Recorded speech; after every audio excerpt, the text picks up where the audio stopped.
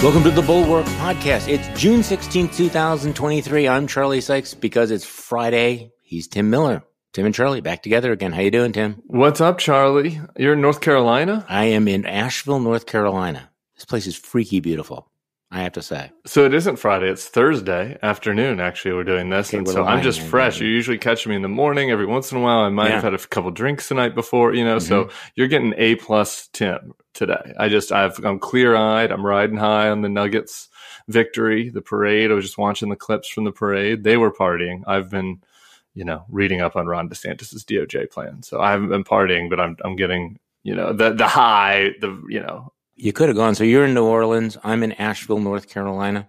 So life is good. Life couldn't be better. As soon as I'm done with this, I'm going out in the mountains, walking around. It's beautiful. It's lush. Have to say this. I'll send a bill to the Asheville, North Carolina Chamber of Commerce. Asheville now has an Ideas Festival, kind of modeled on the Aspen Ideas Festival. And they're doing a really nice job. It's only year 2 that they're doing, but a very, very, very cool event. So you and I were just chatting before we got started here. It's only been a week since Donald Trump's indictment. And the last time you and I spoke, we didn't even know the details in the indictment. Now, everybody else has chewed over it, but I have to say that was quite an experience. For people like, oh, come on, this is ancient history. People, it's been 1 week. So can we talk about that just for a few minutes? That Donald Trump had his perp walk, his arraignment. We had this multiple indictment. We're kind of finding out who the hell Jack Smith is, and damn. He's been tough. Damn. He's been tough. Yeah, he moved his family to the Netherlands. It's like they're at The Hague, and I don't know. He looks like he could be an MMA fighter. I don't know. He's got alpha energy. And Donald Trump, one thing, so we hadn't seen the indictment when we were talking with Bill last week, the text of it, the full text. And we hadn't seen the images of Trump. Did you see the 2 sketches? Oh, yeah. It was like the Reuters sketch artist that made Donald Trump look kind of like Leo DiCaprio. And then there's the other sketch artist that made him look like Ursula. I think the Ursula was probably a little bit more true to life there. Yeah, I want to hire that guy. That person's doing a better job. But you have a small child now, so you're going to be making like Little Mermaid references. I know, it's terrible. So from now on, I'll be talking to Tim, and there'll be all these little drops for, Disney Plus. It's terrible. I'm feeling like such a dad. On Twitter today, I made a So I Married an Axe Murderer reference, which is a great comedy. I don't know if you've ever seen it, Mike Myers, but it was like from 1995 or something. And I'm like, I'm getting old. I'm like that guy, I'm the guy making MASH references. I'm starting to sound like Charlie Sykes playing The Sound of Music. It's happening. So anyway. So you probably have your favorite songs from Frozen? Yeah, I do. What? I stick with the classics, but on Frozen, I don't have any deep cuts. Okay. But the Trump thing, the most interesting response, I think, and you had your, legal expert pod yesterday, so I'll avoid, stepping on that, but it's not just the Ben Wittises of the world, right? It is not just like the Never Trump folks. And you cover this in the newsletter. It's Luttig, it's Barr, it's people that are kind of non-political, that have, deep expertise in prosecutorial matters of this nature. To a person, the strength of the indictment and just how airtight it was, in addition to Jack Smith did have a couple of rhetorical flourishes that maybe were a little bit of showmanship, but the factual points. Good stuff. Yeah, that was good stuff. The factual points, though, are like so irrefutable that not even Donald Trump is refuting them, right? I did, now my party this week for the teens, I tried to do just kind of here are the things that Trump and his people are saying to push back on it. And all of their arguments are kind of like, squirrel, look over there, or I feel like I should have been able to do this, or I technically could have done it had I done it at a different time. Like, none of his defenses are, I didn't do this. Or Hillary. Right. And so that is not somebody that is, I gave the whole story, if people want to suffer through it on the next level, about the one time I've been jailed for minor in possession of alcohol. But let me tell you, that's the extent of my expertise of being on the defendant side. And I was drinking the alcohol. And it does limit your types of defenses when you did the things that you're doing and you can't even put forth a technical argument that what Jack Smith is saying is wrong. And so I think that just on the facts of the matter, he's in deep doo-doo. Even the New York Post had that head today. Well, this is what's interesting about it is, first of all, I mean, Jack Smith did a great job of the speaking indictment. This was one of my big questions. Would he lay out the evidence? Would he tell the story in a way that wasn't like what Alvin Bragg did in New York? And by the way, I'm not trying to beat up on Alvin Bragg, but there's two ways of doing these indictments. You just list the charges and everything. Sure. Or you tell the story. And what a story. Because you think back on Friday, we knew the indictment was coming down. And then we had that CNN story that broke this incredible thing that there was a tape of Donald Trump sitting in Bedminster, rattling papers, basically going, hey, I'm doing the crime. Here's the crime. Here's this, I could show you this battle plan, this plan to invade a foreign country, but it would be wrong because it's confidential. And when I was president, I could have declassified it. But now that I'm not president, I mean, it's like, are you kidding me? You have a tape where he's discussing the fact that he broke the law and revealing that he broke the law with a document about war plans. It's like, come on, really? Is this real life? And it turns out that's actually in the indictment. It's there. And we're only 7 days out from that. To your point about nobody is denying that he did these things. And what I'm seeing is that there was a little bit of, people reading through the indictment, and even among some of the Republicans who were inclined to immediately come to his defense, as soon as they saw the details, it was a little bit like, a little bit of cringe. You watch people like the Lindsey Grahams of the world and the Marco Rubios, a little bit of flop sweat going on there. You can kind of tell like, oh man, shit, we got to do this again. And you are having this little incremental move. You even have like guys like Andy McCarthy, at National Review, been kind of, a MAGA shill, let's be honest about it. But, he's got some legal cred, essentially saying, this is pretty bad. And Trump really has no defense. Well, Angry Baseball Head did that as well. Ooh. Yeah, Ken Buck at Colorado, a congressman from Colorado. It's far-right congressman. He gets less press than Boebert, but, he's from the plains. Boebert's from the western slope part of the state, so it's a rural part of Colorado. And even he, came out. So, again, and this goes kind of part of into the discussion that we were having last week about, like, these one-off people matter so much if the preponderance of, if you have Fox having the banner up there that's like, wannabe dictator tries to jail Trump, right? If the big megaphone folks aren't jumping on board, do they matter? I don't know, but it is a step in the right direction. It's notable that it wasn't just the usual suspects. It wasn't just Mitt. It was some of these other more conservative folks that spoke out. And the Marco one is interesting to me because he must have been broken. He's a broken man. I mean, his tweet about how actually Chris Christie didn't end my campaign was like one of the saddest tweets ever. I mean, it's like, could you imagine if Jeb called me and he's like, I'm thinking about tweeting that when I did please clap, it was a joke and people should stop getting on my back about that. I would be like, boss, that is true. But just let it go. Okay, just let it go. All right. It wasn't even true in Marco's case. The Christie did take him out. But the interesting thing about Marco's defense, which I think cuts both ways, is the P-tape version of this indictment, like the thing that we wanted, that might have actually been the, dam breaker is like, he had this stuff and, oh, by the way, he's showing it to MBS. Yeah, I mean, like Jack Smith had basically everything you could have possibly dreamed in this indictment except for that. And that is what Marco hangs his hat on, right? It's like, at least he's not a spy. At least he didn't. Yeah, at least he's not actively selling the secrets to hostile foreign powers. Okay, he's not Ethel Rosenberg. Yeah. Okay, and that's what they're reduced to. Marco deciding that not only is he sad and broken, but that he wants to expose himself as sad and broken. That was an interesting point. So, I know we keep coming back to this and again and again and again, and I apologize in advance for this, but you do wonder whether or not, if the Republican candidates took the collective action of saying, like, you know what, this is really, really bad, and we're all going to say it all at once, would it make a difference? I understand, that the base wants to hear what it wants to hear, but, would it make a difference? I mean, honestly, if everybody, essentially said, yeah, this is really bad, there's no defense for this.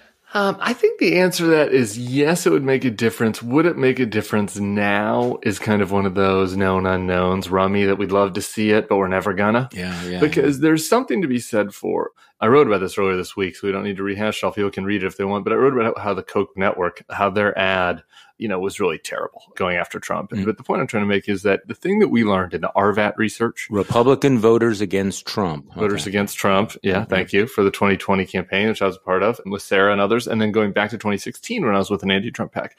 The main lesson that you learn from survey research is that Republican voters do not want to be told what to do by DC elites that they do not like, right? And that they feel like don't represent them. And so in a weird way, right? Like if Paul Ryan or whoever, not to pick on Paul, but anyone in that vein came out and spoke out against Trump, it like helped him in a weird way more than it hurt him, right? Because it was like, screw that guy, I'm going to defend my man. And so, if there was like this coordinated effort of McCarthy and Mitch and all these people that kind of smell like old guard Republicans all came out, you do wonder at this point if that would only make things worse, right? Like cause the backlash to be greater. Now, I think that there is evidence to believe that there were points in which that would have mattered for sure. Like I think at January 6th, if you just looked at his numbers, right? He was teetering, right? He was teetering at a couple different points where they didn't take the chance to do that. At this point, man, it's just, you'd start to dig deeper and deeper and deeper, right? And it's hard to see if you can dig out. So another one of the interesting tells about all of this is how fast candidates have moved to talking about pardoning Donald Trump. I mean, it's just like, let's just move past the trial, the evidence, and the conviction of Donald Trump. And so it sort of started a little bit small, like Vivek Ramaswamy saying, I will pardon him. I'm going to run on this. I have a pledge. Everybody's going to pardon him. And then you had, Nikki, who will, of course, check every single box at the Waffle House on all of this. And I see that your good friend Rich Lowry from National Review has a piece up now saying, definitely it would be good for the country if we pardoned Donald Trump. This seems to me to also be a tell that they're like moving past the whole thing. And it's like, can we talk about this now? So what do you make of this? Now, big pushback from, some folks. I think Asa Hutchinson pushed back, said no. Chris Christie said he'd have to actually admit guilt. So I'm in the clear on that. Pence waffled a little, I thought. Yeah, Pence didn't go for it. So what do you make of the, can we just move on and pardon him thing? I want to put Nikki Haley and Rich in one box, and there are other people like this that think that this is their get out of jail free card, and in a literal sense with Trump, but for them, their get out of jail free card with the base, right? That they can be like, we're not coming after your guy. We like it. I think that he's being targeted, but maybe we can all move on and sing Kumbaya. And I think they're just still maintaining this hope that the Trump cult crowd will come around. He's guilty, but we're just not going to do anything about it. Yeah, and we still get it. We're on your team. We're not going to punish it. It's all good. And let's all unite behind our guy, Nikki or Ron or whoever it is. Yeah. That's the strategy they're doing. I think that's an utterly failed strategy, but I think that's what's in their head. The Vivek thing is funnier. Vivek didn't just start by saying he's going to pardon him. Vivek went down to the courthouse, stood outside there, and was like, I am going to sue Joe Biden on behalf of my dominant, Donald Trump, and I'm going to learn to see if Joe Biden was the one who plotted this attack. And what Vivek is doing is more interesting because he's not part of the old guard that wants a kumbaya moment. He is like trying to just fly up Donald Trump's flank and just be like, hey, I am reading that this is what the base wants, and I'm either going to get this is a win-win for me. Either Donald's going to be so proud of me and give me a pat on the head for going down there, and I'm going to get to be the new Steve Mnuchin in the next administration when he wins, or if he actually goes to jail, like I'll have been the guy who was the most vociferous in standing by his side, and maybe the cultists will come to me. Now, I think that's probably a silly calculation as well, but I think it shows that at least feels, in a weird way, like at least feels like there's a chance, like that he's in touch with what the voters want, where the Nikki Haley thing just feels kind of like you just want to say, bless your heart, Nikki. Like it's just not happening for you. Just. I can see it happen. Like now it's a Trump Vivek 2024. Oh, maybe. You know what we have to look forward to, Tim? What's that? We have weeks and weeks and weeks of being able to speculate groundlessly on who Donald Trump's going to name as his running mate, which I think is a really interesting question, but let's not do it. We'll save it. Let's just save something to look forward to. Okay, you know a lot about Florida politics. What do you make of this Miami mayor who's jumped in the race? Was it Suarez? He's a Republican. He's been kind of Trumpy. Yeah, it's a weird one. What the hell? Yeah, he's a Republican-ish. He's a Republican now. So are you ready for this little factoid, Charlie? In the 2018 governor's race between Andrew Gillum and Ron DeSantis, who do you think Francisco Suarez voted for? Mayor of Miami, Mayor Suarez. Andrew Gillum. But that was so long ago. Yeah, he's a 2018 Andrew Gillum voter who then runs for mayor as a Republican and kind of goes at DeSantis over COVID a little bit, like, wanting to have be more on the restrictive side on COVID, but gets way out over his skis on crypto, sees what happens in the midterms where Miami has this big move to the right. Miami becomes kind of this avatar for the tech bro. Oh, I'm leaving California and I'm going to Miami and I can be in a free state. And, right. So it becomes this avatar, like the anti-San Francisco for a certain cadre of people. And he's just riding this wave, this mayor that has very, very little responsibility, actually, because in the weird way the Florida set up, Miami-Dade County actually has much more power so the county executive of Miami-Dade County has more power than the mayor of Miami, the city. But he's riding this wave of all these Peter Thiel moved to Miami, all these guys kind of like him. And he's also under investigation for some bribery stuff. And so he gets into this race. And I think that he basically is just like this right place, right time guy who's like, I'm tripling down on this, right? Like these MAGA types love me. The contrarian Joe Rogan, Peter Thiel world loves me. I'm going to throw my hat in. If Trump wins, I'm not going to attack Trump. I'm just going to, it's kind of a different view of the Tim Scott. I'll be HUD secretary or sure, something. Yeah. And maybe I can sell some books. I get my name out there more. I can get on the speaking Or maybe circuit. I can just get a pardon. Maybe I can just get a pardon. Right. So it's like, it is it's a combination of two really common inflection points of the Trump era. There is one, the realignment of our politics. I wrote about the Red Dog Democrats, these moderate Republicans who've moved over, and then the Republicans picked up, the working class white people in the diners. Yeah. But the other group that they've picked up is these tech bros, like the online contrarian tech bros who don't like PC culture. And so he's just riding that wave. So he's riding the realignment wave, just like Elon Musk. At the same time, he seems like he's a total grifter who's a complete phony, which is also, this has been the salad days for total grifters. I mean, has there ever been a party where you can just like immediately move to the top of the ranks? I mean, if you're some mayor and, if you're a random backbencher in the Democratic Party, there's a lot of people ahead of you in line, right? As evidenced by the gerontocracy running the party in the Congress, Katie Porter and then you have Katie Porter, Adam Schiff. This isn't the case in the Republican Party. You can just ride that grift wave, right to actually be able to win. But, look at Blake Masters and like these people never would have been Senate nominees ever. I wasn't going to bring it up today, but this is my prediction for Trump's running mate. It's going to have to be Elizabeth Holmes. It's a great fit. Okay, so how much of this is, the Miami mayor getting in is an FU to Ron DeSantis, is kind of a wet sloppy kiss to Trump, like I'm going to split the Florida vote for you?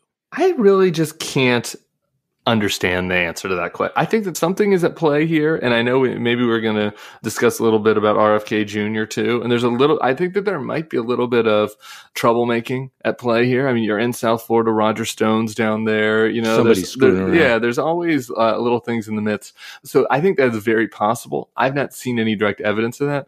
To me, this just looks on its face, like I said, like this is a grifter who loves the limelight, who was like a moderate, who thought that the path was going to be as a moderate Republican Carlos Curbelo type, and then all of a sudden like the ground shifts under his feet and he's like, hell yeah, I'll put on the MAGA hat, I'll hang out with Elon Musk, I'll ride this wave, and I think that really explains it more than troublemaking. That said, okay, I'm definitely open to waking up in 2 weeks to a Miami Herald article about how Roger Stone has been having secret swingers meetings with the mayor where he's been discussing this. Sorry. Nothing wrong with that. What to each their own. Hey, speaking of Florida grifting, one of my favorite stories of the week has to be the post-arraignment appearance by Donald Trump when he goes to this restaurant and says, oh, the food's on me, I'm picking up the tab. Then he leaves and doesn't pay for anything. It's just such a quintessential Trump moment. It's all boiled down there. Mehdi Hassan had a pretty good tweet about it. He said, we laugh about stuff like this, but this is just another indication that we kind of grade Donald Trump on the curve, because is there any other candidate that would be able to pull that shit off? No, it would follow them forever. It'd be his bridge gate. It would be forever. Yeah. And it goes to like this core thing that nobody was ever able to get him on. I went back and I rewatched a 2016 interview I was doing when I was doing the anti-Trump hack back then the other day. Someone sent it to me. I hadn't seen it in a while. And one of the arguments I was making was, I was like, this guy has a history of acting like he's a man of the people, but screwing over regular people, you know? And like, that was his whole thing. And I thought we really had something there that might resonate. And it just is, for whatever reason, it just has been a total dud, you know? And he can do this shit and get away with it the way other people can't. Yeah. Screwing little guys who do the work and then you don't pay them. Or how about that little old lady who was kicked out of her house so they could build a casino in Atlantic City and everything? I thought that was, his position on eminent domain. Eminent domain. Okay. Yeah. Nobody cares. Let's talk about RFK Jr. because speaking of this being the perfect season for the grifter, the nut job, the extremist, I mean, he is. Did you tweet out this poll showing that he has much higher approval ratings among Republicans than with Democrats? He's way underwater with Democrats. Republicans love him. Fox News loves him. All of the right conspiracy theorists love him. And what the hell? Yeah, here's the poll. I just wanted to pull it up. Quinnipiac national poll, favorability rating. So 40% of Republicans have a favorable opinion of RFK Jr., 18% unfave. Among Democrats, 25% favorable, 39% unfave. Almost a complete inversion there. And he's running the Democratic primary, right? Again, this goes back to those two same issues I was talking about before. One is the grifting. And in this case, I think it may be worse than grifting. We have foul play. I'll get to that. And the other is just this realignment, right? Because RFK really hasn't changed his views on he does believe climate change is a problem, right? And I'm sure he is supporters of union. I haven't seen him talk about unions as much anymore lately, but, working class economic issues. But on the core questions that most voters are determining their party ID on right now, democracy issues, recently the COVID and the, public health issues, conspiracy around that, the, Ukraine war, right? Like all of the main hot issues right now, he has sided with the kooky MAGA right and the other end of the horseshoe, the very small number of, Glenn Greenwald leftists, like across the board on every single one of those things. And he has become a hero among the Steve Bannon podcast of the world, because it's like, we have a Kennedy who will come on this podcast and say that the DOJ is targeting Trump and say that the vaccines don't work. And will say that, the US is Ukraine was asking for it, right? Like he'll say all of the stuff that the MAGA guys want on these hot button issues right now. And because he's a Kennedy, the MAGA folks revere the Kennedys, right? I mean, the whole thing about JFK Jr. coming back, really being alive is one of the main QAnon conspiracies, right? So there's this synergy between that kind of Glenn Greenwald RFK left and the MAGA right in a way that those are the big animating questions for people in politics right now. So the question I've always had is, who are the people that like him in the Democratic? Like, why is he getting 18, 19, 20% of the Democratic primary? I'm just dying to see a breakdown of his support, because I think it's two groups. I think it's one that just are upset about Joe Biden's age, and that's it. Mm-hmm. And they put down anybody's name because they're like, he's too old, I want somebody else. And then I said two groups, so I meant three. Two, there's just some vestigial Kennedy types, and then three, I think there is a small number of anti-vax weirdo Democrats still, because anti-vax people used to be the Berkeley left, right? So, so I think that those three combined kind of are getting him up into the teens. And Bannon has sniffed this out.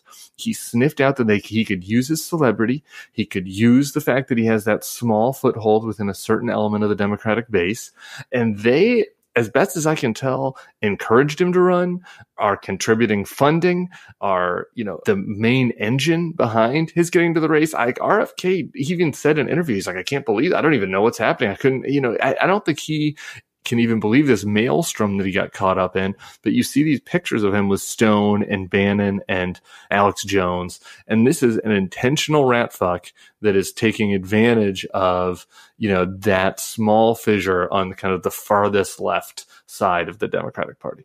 So since we're talking about sort of toxic grifts and rat fucking here, the no labels folks. I'm wondering where you're going with that. I'm going toward no labels. Okay. Look, I understand the 30,000-foot appeal of, hey, can we just have a third way? Can we just have something that is just not the same? I mean, I get that. You get that.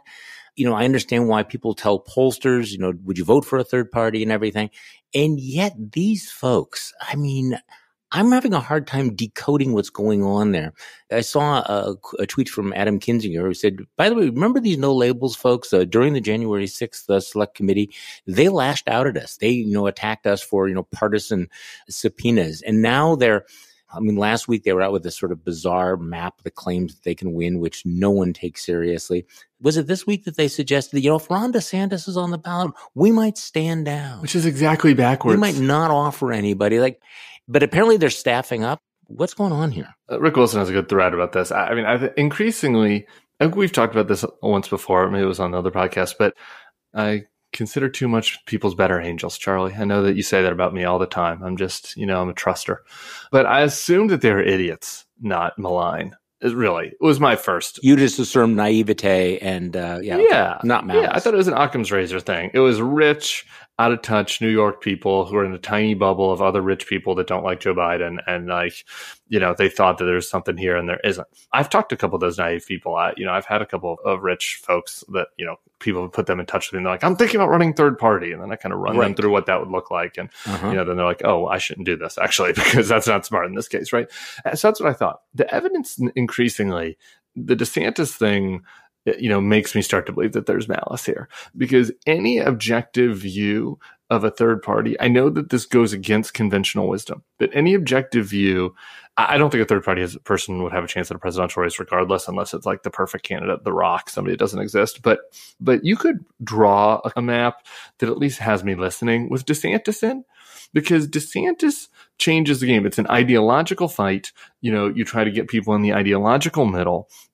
With Trump, it's not that. Like, Trump is seen as such a threat.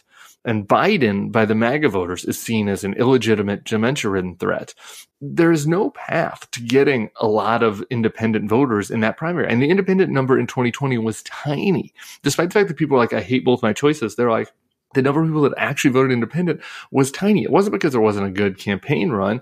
It was because the people that hate Trump don't want to risk him winning. And the people that think Biden is a dementia-riddled grifter don't want to risk him winning, right? And so DeSantis would actually kind of change the thing to at least make this seem genuine. It would still be stupid, to be honest, Charlie, but at least it would seem like it's a genuine thing if they're going to run it both ways. But for them to say that makes me think that, and Rick, I think, smartly pointed out that there's some overlap between DeSantis donors and no labels donors, that this is an actual effort to help Trump if he, and Biden end up getting there, because there is just the only type of voter that would be open to going third party in a Trump Biden electorate are people, really, Charlie. This is why we can speak to this with expertise. I have these people in my life. I don't want to name anybody in this podcast, but I can think about family and friends that are like lifelong Republicans, lifelong conservatives, sucked it up for Joe Biden in 2020 because they hated Trump and thought he was so dangerous. And if they were in a third party and they didn't have somebody like me in their life to explain to them how stupid this was, they might get sucked into, they would hold their nose for Biden, but they might get sucked into the third party thing. That is the type of voter, that's the only type of voter they would attract. And that's 3% of the electorate. And it could be a make or breaks percent of the electorate. It is just weird. So I'm seeing here that they're posting job openings for communications director and deputy chief of staff. You're probably not going to apply. Is that what you're telling me? I'm not. Okay. I'm not. So do you have your phone with you? I do, yeah. Okay.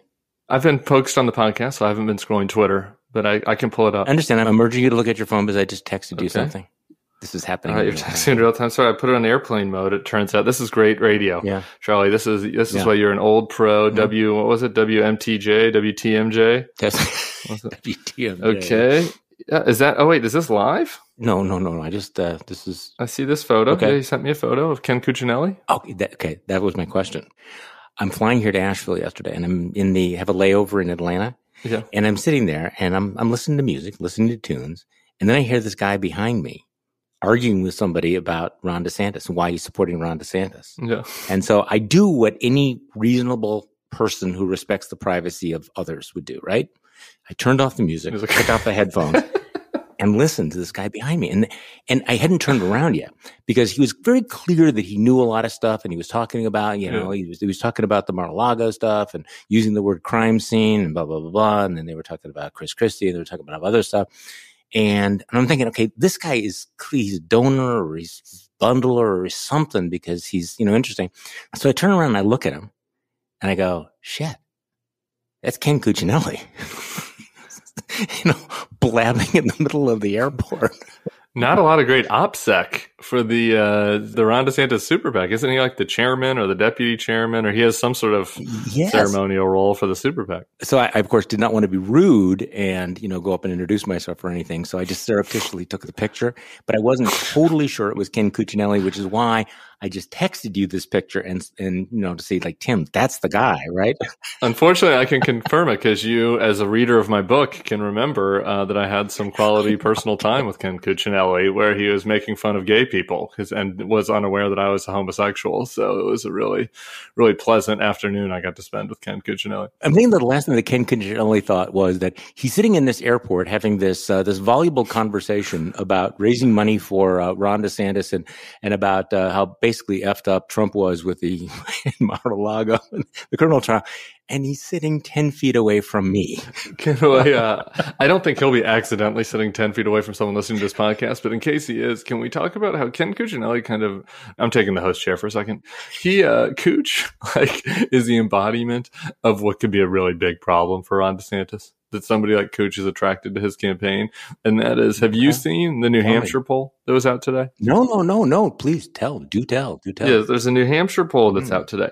And I do want to caveat that it's from American Greatness. So, maybe not the best polling outfit. Oh, Tim. But I think it's still important.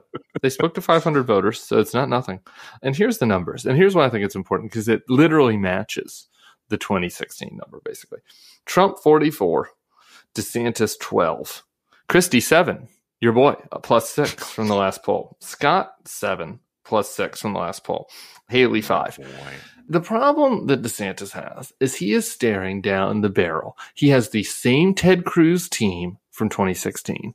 It's Jeff Rowe, it's Ken Cuccinelli, it's these far-right TrueCon ideologues. Deep thinkers. Yeah. And that could be a good match for Iowa. Bob Vanderplaats, but you go into New Hampshire where the voters are not evangelicals there. It's the second state, right? So you have these kind of working class MAGA types, right? And you have the Boston suburb types that Chris Christie and Tim Scott are doing with, and Portsmouth, right? And then, you have some traditional conservatives as well. And those are basically the three categories that make up the primary. And the DeSantis group is not that big. If he gets down the ideological drain with these weirdos like Ken Cuccinelli, how do you come back? He's staring right down the barrel of the Ted Cruz redux. What happened? Ted Cruz wins Iowa, goes to New Hampshire, and gets slaughtered. Gets absolutely slaughtered. Let me pull this up. He finishes below. Oh, I remember. I have the exact number up though. But it's important to know he gets 12. So just what DeSantis is pulling at, below Kasich. You can't recover from that. Ken Cuccinelli is the avatar of this for me, that they're doing the same thing all over again. The big question that we ought to ponder is Ron DeSantis Scott Walker or Ted Cruz? He's looking like Ted Cruz. Yeah. He's looking like Ted Cruz. Wow. So can I tell you about my other favorite story? Please. Think I'm going to get blowback for sending you this picture? I don't know. It's just No, I think that's great. It's not like you chased him into the bathroom. I did not. I have a word for you, Ken. Child separation. Jeez. So every time Ron Johnson comes up, of course I cringe, the senior senator from Wisconsin. And he was on Newsmax, and then they're asking him about these. And this is like this other universe out there where in the right ecosystem, there are these smoking gun tapes and whistleblower out there who is going to destroy the Biden crime family because he has these 17 audio tapes of Joe Biden talking about taking bribes. And Chuck Grassley has been hyping this. You've been, hyped from, House Oversight Committee, James Comer, and, all of this stuff. And they actually put out a press release saying that the FBI had information that Biden took a bribe while he was serving as vice president. And Fox News mentioned the claim in more than 200 chunks of airtime. Okay. So it must be rock solid. 200 mentions. Well, exactly. So Ron Johnson is on Newsmax, and they ask, well, what about this tape? This is not a big deal. And Johnson essentially admits, we're not actually sure that it exists. We don't even know that it exists. And the confidential source appears, again, to have disappeared or died or whatever the hell. So I just find it's just kind of amazing. And so there they are, kind of just holding the bag Grassley, for example, appeared on Fox earlier this month to discuss the claim that, he'd elevate this, document, hadn't been provided by the FBI. And Grassley was asked, well, what does the document say? Nearly a month after he signed this letter saying that it describes an alleged criminal scheme involving Joe Biden, Grassley said he was not going to characterize it. And now basically it's like, where are the tapes? Are there any tapes? In a Newsmax interview on Thursday, this is Philip Bump. Senator Ron Johnson was asked about the purported tapes. We don't know, Johnson replied. Senator Grassley has never said they exist. Wait. Instead, he continued, Grassley had simply said the source said he'd heard they existed. Oh, great. On Tuesday, Representative Matt Gaetz, not a member of the Oversight Committee, discussed the issue with a former Trump advisor, Steve Bannon. I want to be very clear about something Gaetz says. Even what's on a 1023, this is the FBI report, even what's on that is an allegation. What needs to happen is to track down the bank records and to look for these 17 audio recordings that he said he knew about months ago. But apparently, look, nobody knows where these tapes are. It's just, and so Fox News, apparently unchastened by the Dominion lawsuit. Very unchastened. I mean, they called Joe Biden a dictator this week. Yeah, wannabe dictator. Wannabe dictator, excuse me. I would say that Representative Comer is, he's cruising to be deplorable of the year if there was such a thing, if we're not grading on a curve. I enjoyed the anecdote, but I thought I was ending with a question. No. Fox No question. News. No question. More of a comment than a question. Here, did you see this one? It's related. It's Fox News. I feel like me and Pertico need to go do a deep dive on this. Philip Bump's doing a great job, but we might need to, add a little more color to it. Here it is. Exclusive. President Joe Biden was allegedly paid $5 million by an executive of the Ukrainian natural gas firm Burisma, where his son Hunter sat on the board. A confidential human source told the FBI. Big if true. Big if true. Yeah. And I saw that. It's Fox. It wasn't Gateway Pundit. Wasn't Newsmax. So I was like, I guess I'll click on that one. Try to see what they're talking about. That would be pretty bad if Joe Biden was paid $5 million by an executive of Burisma. Yeah. And so I clicked on it. The exclusive comes from a single anonymous source who delivered this to the FBI. So all we know is somebody went to the FBI and told them this. And their contention is that Joe Biden, the Biden family, control a maze of bank accounts that are so intricate that it would take 10 years to unravel. And that is why the $5 million doesn't show up on Biden's financial filings, which are extensive. It's just like Joe Biden is a dementia-riddled criminal mastermind with like a Russian doll's nest full of different bank accounts to hide the amount of money he's getting. I guess, I don't know. I didn't think that the blind computer repairman story was true, so crazier things have happened, I guess. But the evidence here for them to put stuff forward is so circumspect and so ludicrous in certain cases and fanciful, and yet you have the Saudi Arabia payoff happening right out in the open, and it's like no reporting happening on that. And the whole thing is preposterous. This is what the term cognitive dissonance means. I believe so. The craftiest manipulator in the history of finance is also this demented guy. And the people who believe it without blinking an eye. They have no problem whatsoever that he's basically sitting there because, of course, I guess George Soros is sitting behind him pulling the strings. See, but unfortunately, and I think we ought to have a little fess up here. Okay. When you have these conversations with folks, say, they have no evidence, this is ridiculous, they're making it up, why you take this seriously? They will come back to the Hunter Biden laptop. Look, I do not give a shit about Hunter Biden, but this was a fail when that Hunter Biden laptop, and it was implausible. There were questions about it, but it became this thing where everybody in the media, everybody decided that the Hunter Biden laptop was nothing, that it was fake, that it was planted by the Russians. And it turns out, as weird as the story was, that maybe it was true. Largely true. And so people can always say, that's what you said about Hunter Biden's laptop. And this is why you need to get it right all the time. If you want to maintain your credibility, you can't ignore the stories. Otherwise, it creates this sort of, doom loop of, I'm not believing anything you guys say. What about this? You know? I guess, but we're human. And the story that they put forth was that a blind computer repairman had Hunter Biden's drives. It's pretty odd. Rudy Giuliani got it. Yeah, and that the blind computer repair guy called up Rudy. I mean, the whole story was very unlikely. So what's the lesson here? Weird shit is happening. Weird shit does happen. Simply because something is weird shit doesn't mean it's not true. I agree. And that's what I said. That's why I clicked on the story. I was like, I want to see what Fox has here. Maybe the wool's been pulled over my eyes about Joe Biden and he is a criminal mastermind, and we'll find that out in a few years. I don't suspect so. I think that he has a bit of a grifty son who's making some money he probably doesn't deserve, but like that's a tale as old as time when it comes to politics. I do on the laptop, just one point in case everyone has these people in their lives who come up to them and say, well, you were wrong about the laptop. The media was wrong about the laptop. That's true. The absurd story did turn out to be true. But what was on the laptop only served to embarrass and defame Hunter himself, right? And there are all these embarrassing pictures of Hunter. There are a lot of texts between Hunter and his dad, where his dad sounds like a very loving father, who's concerned about his son with addiction problems. There's the one big guy email that they keep mentioning, right? And it's like, okay, I'm open to the possibility that Joe Biden was taking 10% off the top of Hunter's grift and they were calling him the big guy in a code name. But I'm going to need one additional piece of evidence besides the one email I think you need that says I think that there's going to be 10 for the big guy. That's all. I need one additional piece of evidence, and then maybe we were wrong about this. But that is literally the only thing on the laptop that makes Joe Biden look in the least bit bad. And a lot of the things on the laptop, make him look like a dad who's struggling in a pretty tough situation with his son. So, that is my other follow-up. It's like you can't just say, oh, Hunter Biden laptop, you were wrong, and have that mean Joe Biden is corrupt. But the problem is that clearly there's a certain asymmetry in the amount of evidence that you need to make an allegation, because you have Jack Smith lays out all of this detailed information with tapes, with records, with video surveillance, with the sworn testimony. Yes, many sources. The sworn testimony of his own lawyer. And it's like, you got nothing there. I see nothing, You show somebody an email that has the term, big guy. It's like, that's it. This is all you need. There it is. So, I don't know.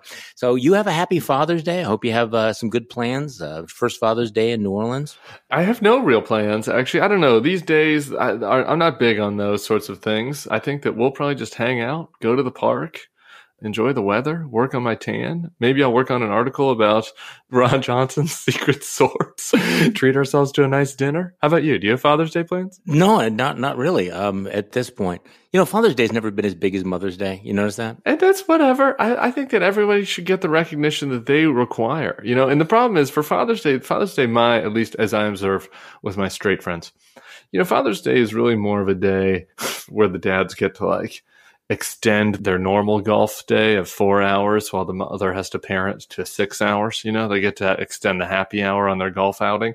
But I'm not a golfer. Neither am I. And we co-parent regardless because, they're just both of us. So it's nice. I love having people wish me a happy Father's Day when me and Toulouse are on the street. That warms my heart. So if you happen to bump into me in the Garden District this weekend, you can, I'd love to hear that. But besides that, that's just it. That's life. All right. Life is good. You have a great weekend. I'm going to enjoy the few precious hours I have here in Asheville, North Carolina. You enjoy New Orleans, and we'll talk next week, Tim. All right. You too, Charlie. Say hi to Ken Cuccinelli when you see him on the flight back for me. Tell him I said, what's up? Your gay former strategist says, hey, Ken, long time no see. It could happen. Thank you all for listening to this weekend's Bulwark Podcast. I'm Charlie Sykes. We will be back on Monday, and we'll do this all over again.